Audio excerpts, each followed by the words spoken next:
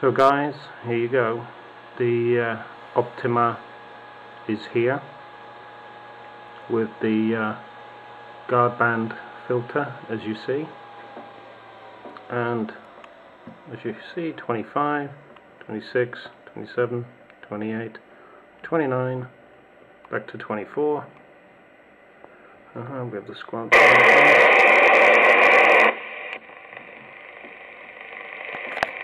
And as you hear, it is working down here actually.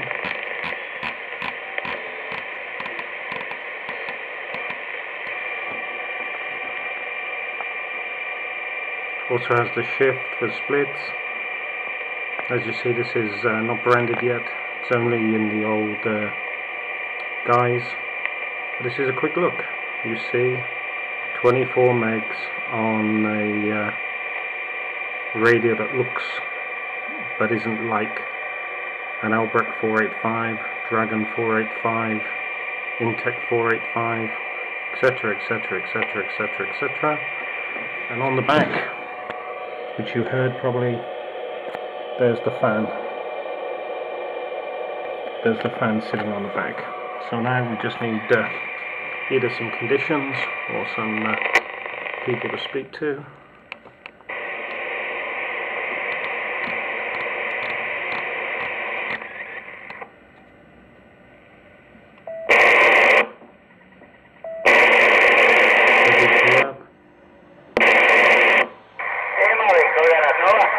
And you also hear the fan starting in the back.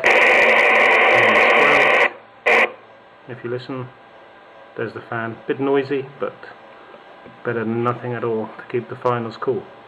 So there you are. Small look at the Optima. Huracan is also here, but still boxed at the moment. Collected today, so let's see what goes on. In the meantime, catch you later, guys. Actually, no, not catch you later, guys. We'll have a quick look here. See what we can do here again. As you see, 26 meg shift, goes up 10 kilohertz. See, which you can program. Shift again into the minus, goes down 10. So if we go 9.5, goes down 10. Something you don't see normally, 26 megs and a shift on a radio which everybody who has been PMing me saying it's the same as an Albrecht, it's just an Albrecht, it's just an Albrecht. No, it's not an Albrecht.